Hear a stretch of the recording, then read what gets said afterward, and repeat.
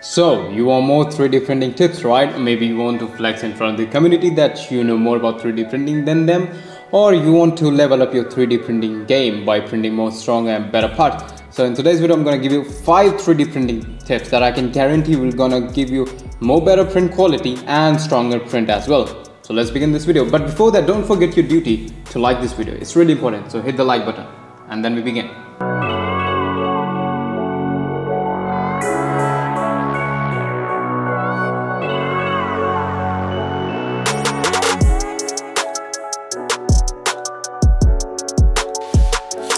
Tip number 1 is pretty simple. You see this model that I've just printed? Boom. You see how easy it was to break. Of course, it's a quite thin model, which is 5 into 5 millimeter. You can see it literally got broken from the layer lines. You might be wondering why it broken from here, not from somewhere else. Because remember, your print is weakest among the layer lines. That's why I printed this thing vertically like this, like you saw in the time lapse.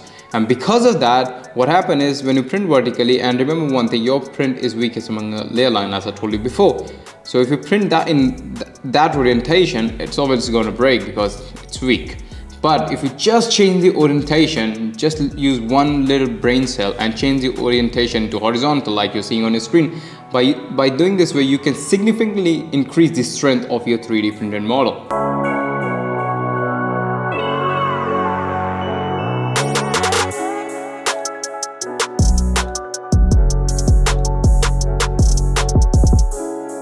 Okay, so this one, I printed this one horizontally, and I'm gonna bet you it's gonna be really hard to break this thing compared to this one. And let me show you why. This thing was printed like this, so there are no weak point in it. So if I try to break this, it's gonna break because it's a plastic, but it's gonna be really hard for me to break. So it got broken in a way, but not from the layer line, but actually through the wall. So obviously it's a plastic, it's gonna break.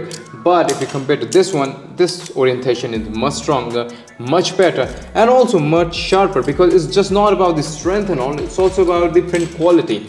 See, having a good understanding of print orientation, how you should put your object on a build plate so that you require minimal support, because support leaves mark on your print and that doesn't look good. So having a good understanding of print orientation that you're gonna get with the experience, the more you print, the more you understand about print orientation. And once you understand that, then you're always going to find some way or the other that if I print this model in this way, it's going to look good, it's going to require less material to print, it's going to require less support to print. You should have a good understanding of print orientation because it is really necessary. So let's move to the next one.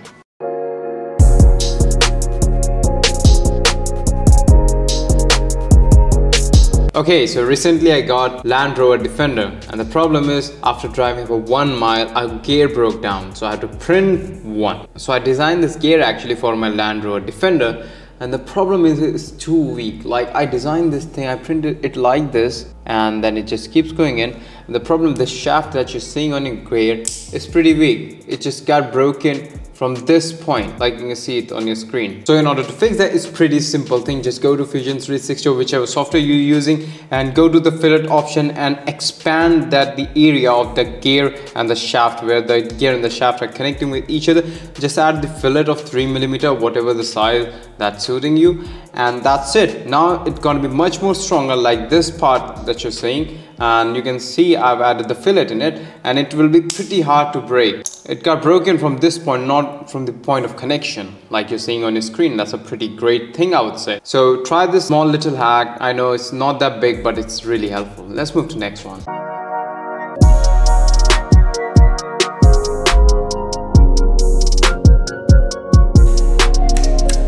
So let me show you a little magic actually. So I printed this 2 cylinder as you saw in a time lapse, and the thing is, one will be stronger than the another, and it's going to be super simple. So this one is first. Actually these 2 cylinder are strong. I would not say they are not, because I can't break it with my hand because of the law of physics. It's kind of small, and I cannot, like, it's super small, so it's really hard to break with the hands. But it's still weak. I mean, you can't break it with the hand, but it's still weak. So what you can do to make this thing stronger? Pretty simple. I've given this hole inside, if you can see it properly, in which we can insert this screw. Actually, we can tighten this thing. It's pretty tight. I mean, if I bang it on my table twice, it's gonna be fully inserted, or I can use a screw, but I'm kind of lazy person. Well, it's still hard. Wait a second, hold on. Now I got the hammer and this. So let's try again. Okay, pretty loud actually. So you can see it's fully inserted now, like you can see it on your screen, and it's now super strong, and now you cannot even break this thing with a hammer. You might break the plastic casing, which is also going to be pretty difficult and hard to do that, but the screw is now stronger, and this is one of the tips that is pretty common but most people don't use it, and now it's kind of heavy too. It's gonna really helpful for your Porsche and a Range Rover. So let's move to next tip.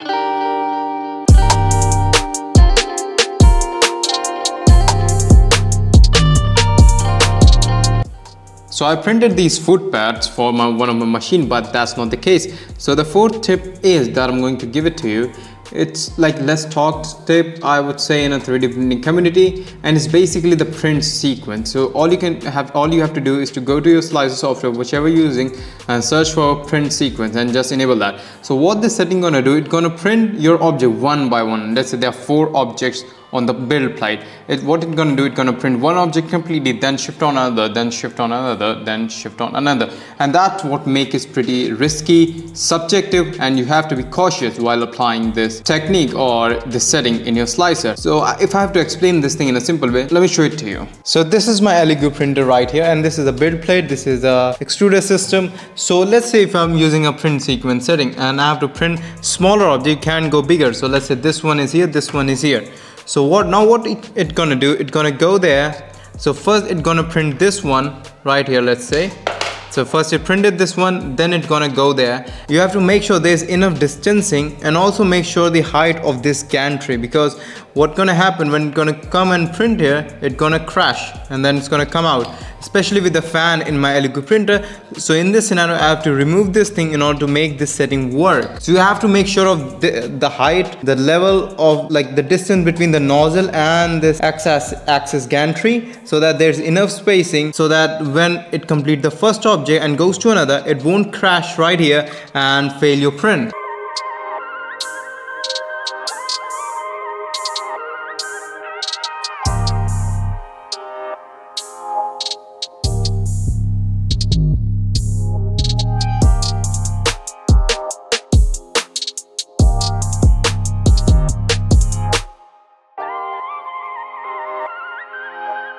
Okay, so like you saw, this is how print sequence setting work in your 3D printer. So you have to be cautious while using this setting, as I said before, and you have to be think how it's gonna work well. And let's talk about the print quality. Did I saw any print quality difference? Well, I have these 2 models, probably not visible in the camera. I can see one is if you print something at one go, printer gonna keep on rotating and keep on building. Other than build one layer, then shift to the other corner to the other, then that does give you a little 19-20 difference. That's it, not much different. But if you face frequent stringing issues in your 3D printer, then this setting is really good for you, but you have to be cautious. Let's move to the next one.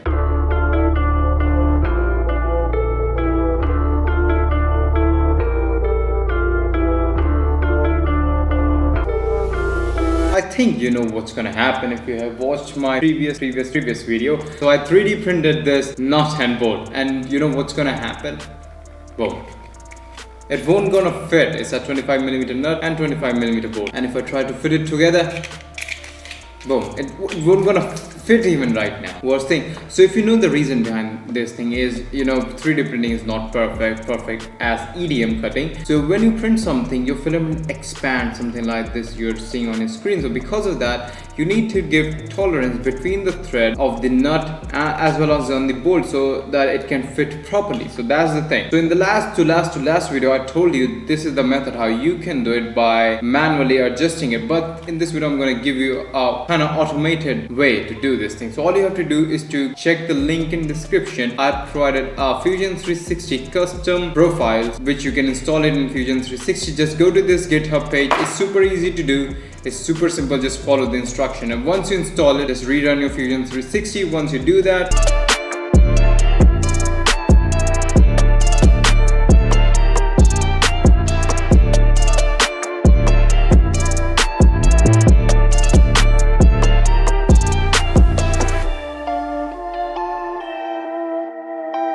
So this is a 3D printed result that I just printed, and if you look at these threads, it's kind of different than those that we usually print in a default way. It's kind of different, but these are cool looking threads, I would say, because it's the first time I'm trying this 3D printed extension for these threads. So let's just try and try to put it together and see.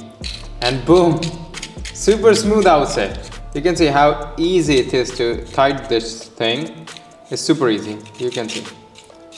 So now there you go. I gave you the solution to design perfect 3D printed threads. It's super easy to do. All you have to do, download this extension or whatever you call it, this XML file, install it in Fusion 360. Instructions are given on that GitHub page. Just follow that. So this is it for today's video. And if you're wondering, yes, I got the haircut. This part I'm recording the 3-4 days after. Kind of good haircut. What do you say? So this is it. Goodbye. See you next video. Do subscribe. Bye.